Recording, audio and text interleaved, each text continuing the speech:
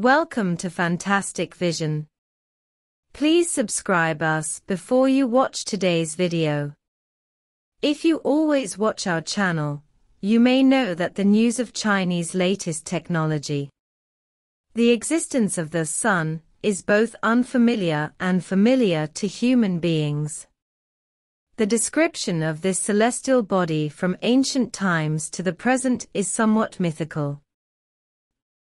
The energy of the sun comes from hydrogen nuclear fusion, and the continuously generated high temperature provides us with warmth. As the most ideal new energy source, human beings have been trying to make better use of the energy of nuclear fusion.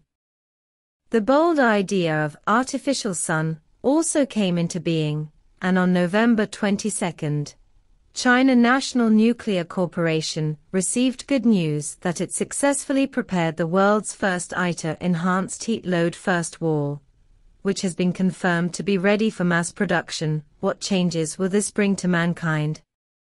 China has completed a breakthrough in core construction. According to the latest statistics, the number of human beings on the Earth has exceeded 8 billion. Facing such a huge energy demand, it is obviously not enough to rely on underground fossil resources. Once the resources are exhausted, it will cause serious consequences. Although follow-up try to use water energy, wind energy, fire energy, photovoltaic, etc. to obtain energy, but the cost is high and it will cause certain environmental pollution. It has been scientifically proven that nuclear fusion is an absolutely clean energy source, and its cost is relatively low. It is reported that the energy produced by 1 g of nuclear fusion is enough to match the energy of the complete combustion of 8 tons of oil and natural gas.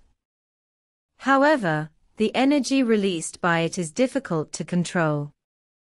A little carelessness may cause tragedy, but scientists are willing to take this risk for the future of mankind. China, the European Union, India, Japan, South Korea, Russia, and the United States reached a consensus, and the International Thermonuclear Experimental Reactor, ITER, project took shape. Artificial sun is another name for the project. China has undertaken about 9% progress, and are relatively core components. All countries attach great importance to this project, and the most core scientific researchers have gathered together. China has achieved breakthroughs in core technology many times, and has taken the initiative to undertake the most difficult research and development of enhancing the first wall of heat load.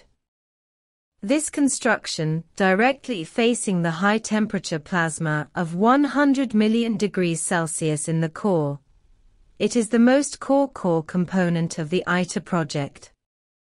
At present, this component that directly touches the nuclear reactor has passed the international safety certification, and even far exceeds the design standard in the corresponding indicators, and will soon be able to enter the mass production stage.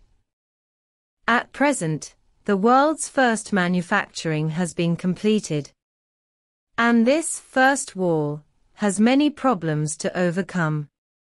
The plasma reaction chamber jointly established by 7 countries is twice the volume of the tokamak device in operation in China, and the gas volume is even more expanded. 10 times, for such a sophisticated component, the larger the volume, the more difficult it is to manufacture it. In the entire ITER project, the most difficult thing to overcome is this first wall, which not only has to withstand the plasma impact of 100 million degrees Celsius, but also protects external components to avoid corresponding damage caused by the impact of particle flow problem. Although there are 7 countries participating, China is still far ahead in terms of corresponding technologies. Even if the complete autonomy of technologies cannot be achieved in the end, at least they can win equal opportunities for cooperation. This is a sign of the rise of Greater China. What do you think of this?